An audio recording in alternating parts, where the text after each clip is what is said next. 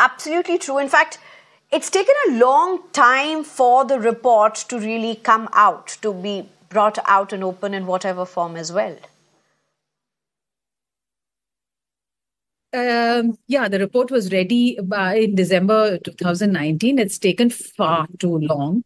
I mean, we had approached the government immediately, and it would have been good if the government had constituted, a few people, maybe even some of the survivors who spoke, some of the women and men who spoke to the committee, along with a few organizations, read the entire report, understand it. It should have taken them only about 6 to 10 months to understand, redact the things that they felt that it should not be made public, and then put it out.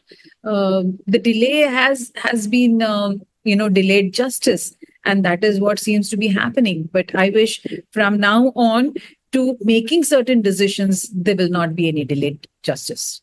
After this, I would like to just add one point to this.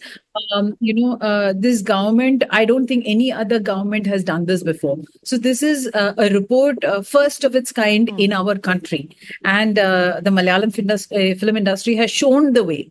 So I think in that way, I'm extremely thankful to all the, organizations, the government, and everybody who has put this whole thing together and got it out now.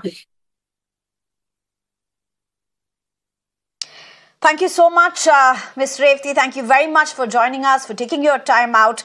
And yes, we do believe along with you that this is quite a watershed moment, and a lot that's gone into play to ensure safe spaces for women, including in the cinema arena. Thank you very much for joining us.